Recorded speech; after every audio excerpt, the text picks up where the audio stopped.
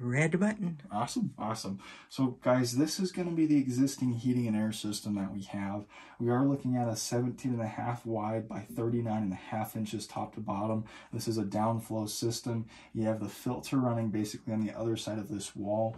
It's just a standard cold air return grill. That's a flip open. That's a 20 by 20 by 1 filter rack and access. She says it's easier for her to access, but we've kind of talked and it sounds like she would almost prefer it here. Do you care either way? If they could make it quieter by having the filter in here instead of having, you know, yeah. Okay. But I don't know. Okay. Yeah. So for noise is more the bigger factor. Okay. So the newer one will most likely take care of that perfectly for you without that being an issue. Okay. It's got a couple different speeds it'll kick down to that'll make it quieter for you. And I want to address this right here, guys. They kind of squished this together and made it work, which I'm not too big of a fan. It looks like they tried to do their like a high efficiency takeoff to transition this, and they just kind of plopped it together and taped it all together.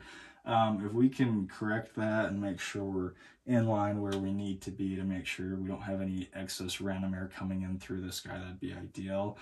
We also have 2-inch for the fresh air and the exhaust. You have 3-inch going down, then it condenses down to 2-inch going out through the roof.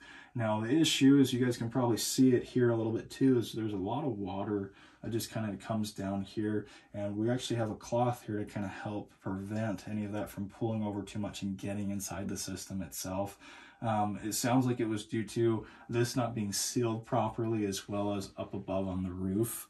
So that is one thing I do want to have addressed and make sure we don't have any issues. We may need to come back in the spring or another time because of the ice. I want you guys to be careful up on the rooftop when we work on this, but just make sure everything's set up for the exhaust and both of those are faced away from each other, and make sure that we don't have any coming back to the system causing any issues with that. This is a 60,000 BTU furnace with a 3-ton fan.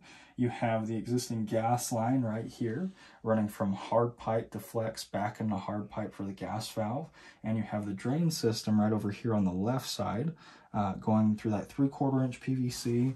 And then I'm going to have you point that camera just over to that floor drain, if that's okay, Gail. And you guys are going to see where that floor drains out at the bottom, where that's connected to, so you know exactly where that's running to. It's that little pipe. It's pretty dark. Yeah, that's okay. They'll know when they get in here. Okay. But that's that.